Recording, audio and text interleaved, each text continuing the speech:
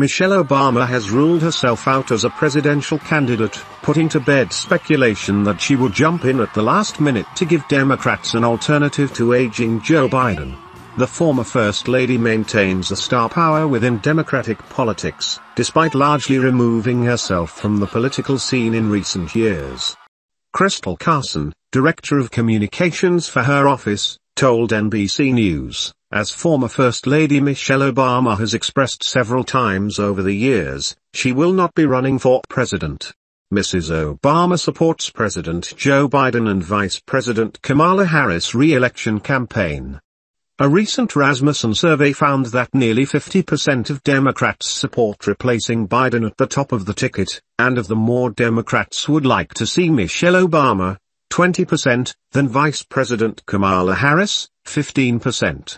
But the 60-year-old has said multiple times she isn't interested in running for office and has admitted she is terrified of the outcome of this year's election.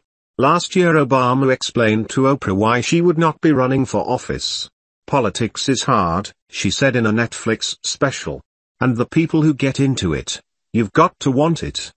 It's got to be in your soul, because it is so important. It is not in my soul." In a 2022 BBC interview she said she detests questions about running for president, but the 60-year-old has said multiple times she isn't interested in running for office and has admitted she is terrified of the outcome of this year's election. Last year Obama explained to Oprah why she would not be running for office. "Politics is hard," she said in a Netflix special. "And the people who get into it, you've got to want it. It's got to be in your soul, because it is so important. It is not in my soul." In a 2022 BBC interview she said she detests questions about running for president, but NBC reports the former First Lady was upset when Jill Biden ruled her out as a running mate for her husband on the campaign trail in 2020.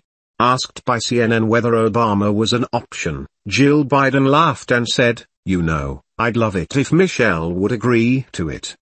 But I think she's had it with politics. I don't know. She's so good at everything she does. That would be wonderful."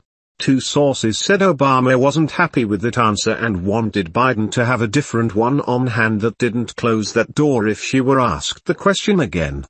Speculation on a replacement for Joe Biden reached a fever pitch last month when special counsel Robert Hur released a report on Biden's mishandling of classified documents that called him elderly and forgetful and therefore unfit for charges in the case.